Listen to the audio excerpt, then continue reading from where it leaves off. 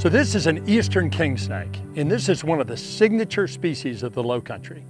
Its real claim to fame is its ability to kill and eat other snakes, including venomous ones. But as tough as this snake is, it's disappearing throughout much of its range, and people don't know exactly why.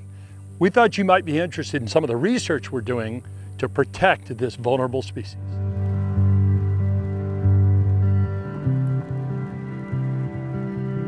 I love this time of year because today we get to work up baby snakes. Now I'm joined by Rachel Wallman, and Rachel and I have worked on this Kingsnake project for a long time. And so what we're going to do today is go through these snakes. We're going to process them and get all kinds of essential information, you know, length and weight and things like that. And then eventually we're going to get to let them go. So here's some guys that just hatched. And if you look there, and watch this, I'll bet they're all under. Look at all the babies underneath there. So these eggs were laid about 2 months ago by one of the females that we have in the lab. And it took her probably 6 or 7 hours to lay the whole clutch. Now clutches can be anywhere from about 5 to 14. But I can pick this up and tell this is all empty. So all the snakes have come out of their eggshells and moved out into the vermiculite. So these have been incubated for about 55 or 60 days. And what they did is they made a little slit in the eggshell, and then what they do is kind of pip their heads out, and then once they sit there for 24 or 48 hours, they'll crawl right on out, and they're pretty much on their own. Actually, for that matter, while they're in the egg, they're on their own as well. But really cool.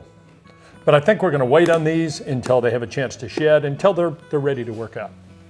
But there's some other ones right here, and these, yeah, these have been hatched for some time, and they have all shed. And look at those. They are gorgeous little snakes, aren't they? Yeah, they're really cute. So these are completely ready to be processed. And I don't know exactly how many are in here. There's a little shed skin from, from one of them. Anyway, there's no real easy way to do this. This is exciting every time you work up this many snakes. And one of the hardest things is to keep them from crawling out of the bin while you're working up another snake or something like that. But let's get started. All right, so we are going to be on LG 2201. Okay, I'm going to go ahead and select one. One selected. Get that lid for you. Okay, the first thing I want to do. We need the sex of this. And it looks like this is a male.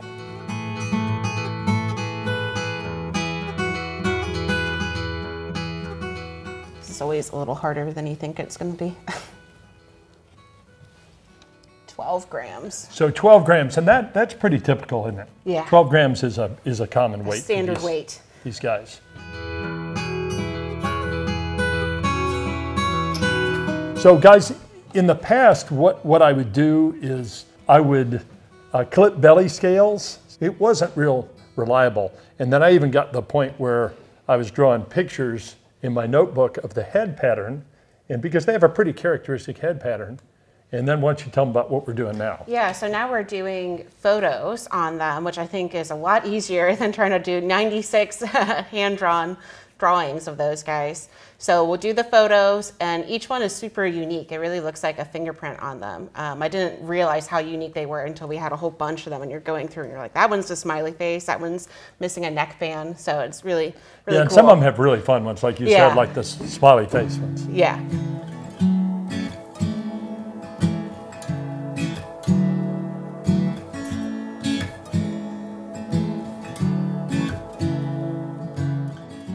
I noticed this one earlier. Look at that little guy. That is so small. So there's great variability in these things. So sometimes, you know, they hatch out at regular size 12 grams or so. I can't wait to see how light this one is, but it's noticeably shorter and it's going to weigh a heck of a lot less. I imagine it's harder to survive when you're this small, but. What are you guessing, 2? No, it's bigger than that. I think it's 5 or 6. I'm gonna go 4. I'm gonna increase. Made me change it. 3. We both lost. You were really close though. Well, only because. So 3 grams. I mean, and this is a snake that'll weigh 1 kilogram as an adult.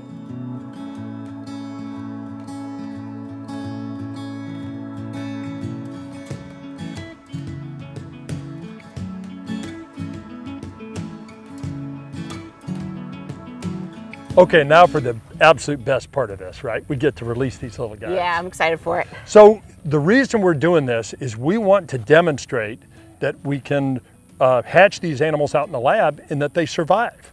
And that's really important because we may be able to use this as a technique for conservation eventually. Yeah, so over the past couple of years, we've had 4 recaptures, which doesn't seem like a lot, but it's really hard to find them again, and it's always super exciting when you come running in with a snake for us to ID from the computer. Well, and the other thing is the recaptures we've gotten, they've been in great shape too, haven't they? Yeah.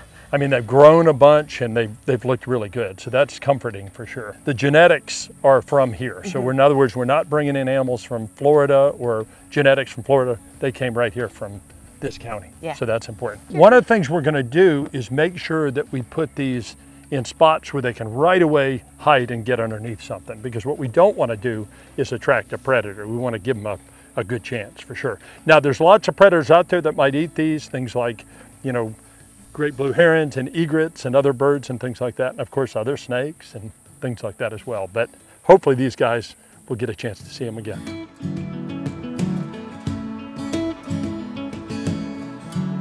So Rachel, I have one more left. I have already released all of mine. But we have a whole bunch more to work out back at the lab, don't we? Thank you so much for joining us on the show, and mostly for working on this project for so many years. It's super fun. All right, here goes this guy.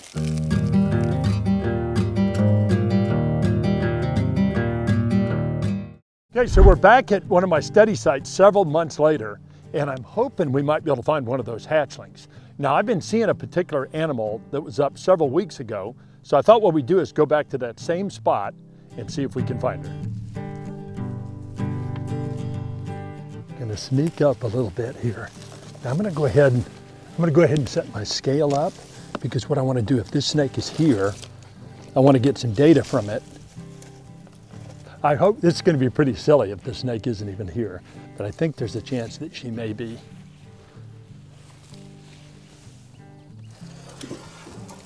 And there she is, right here. Look at her. I'm going to pick her up and I'm going to make sure it's the snake I think it is. I have a pretty good idea. Now, the first thing I notice about this snake is it is huge. This animal has grown so much. There's a little bit of a shed skin, but I also want to just make sure it's the same snake. And sure enough, it is. So I can tell by that V in the neck and then various spots on the head. This is definitely, no doubt about it, this is the same snake. And again, it has grown significantly. In fact, the animals, I have some that I kept in captivity that I've been feeding regularly, and they're not nearly this big. It just goes to show. Now I want to get a quick weight, see what this snake weighs. Looks like 68 grams. And it looks terrific. Man, there's not a mark on it. It's hard not to want to hold this longer, but man, this is so cool. I guess it's much better to be out in great habitat like this. Obviously, this snake is getting plenty to eat, and it's doing a really good job of conservation of energy. It's saving that energy and growing as big as it can with what it's getting. It's such a neat window of what's going on in nature.